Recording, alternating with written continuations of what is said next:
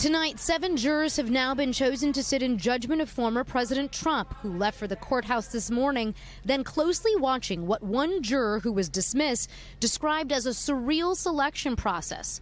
That it's like, oh, this is just another guy. And also he sees me talking about him, which is bizarre. Of those selected so far, a salesperson, an oncology nurse, 2 attorneys, an IT consultant, a teacher, and a software engineer. The slow-moving vetting process springing into an animated focus group-like atmosphere, with today's pool of nearly 24 Manhattan residents offering their unvarnished views of the presumptive GOP nominee to his face, under questioning by the prosecution and defense. One man calling Mr. Trump, quote, fascinating and mysterious. One revealing he was a big fan of The Apprentice in middle school. A woman saying, quote, President Trump speaks his mind, and I'd rather that than someone who's in office who you don't know what they're thinking. And a 4th prospective juror telling attorneys, I'm a Democrat, so there you go. But I walk in there and he's a defendant, and that's all he is. The defense team raising successful objections to a handful by pointing out past social media posts, including one who said, lock him up.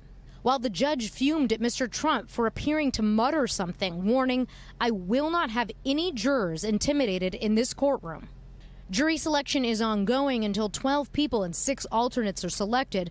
The former president is accused of falsifying business records, a low-level felony, by mischaracterizing a hush money payment he allegedly directed Michael Cohen make to Stormy Daniels as legal expenses on his company's books.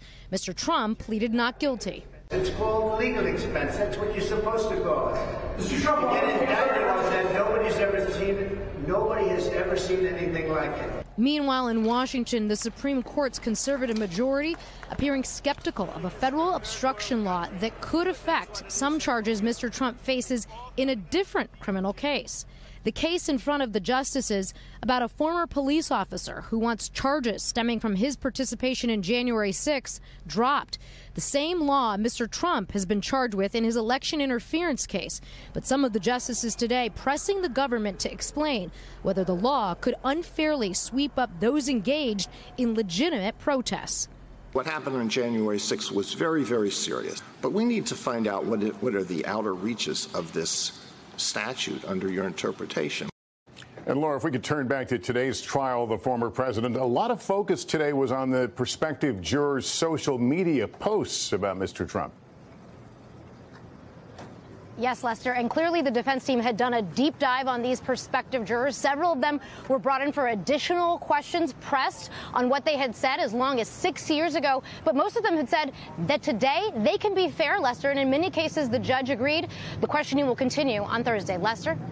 Thanks for watching. Stay updated about breaking news and top stories on the NBC News app or follow us on social media.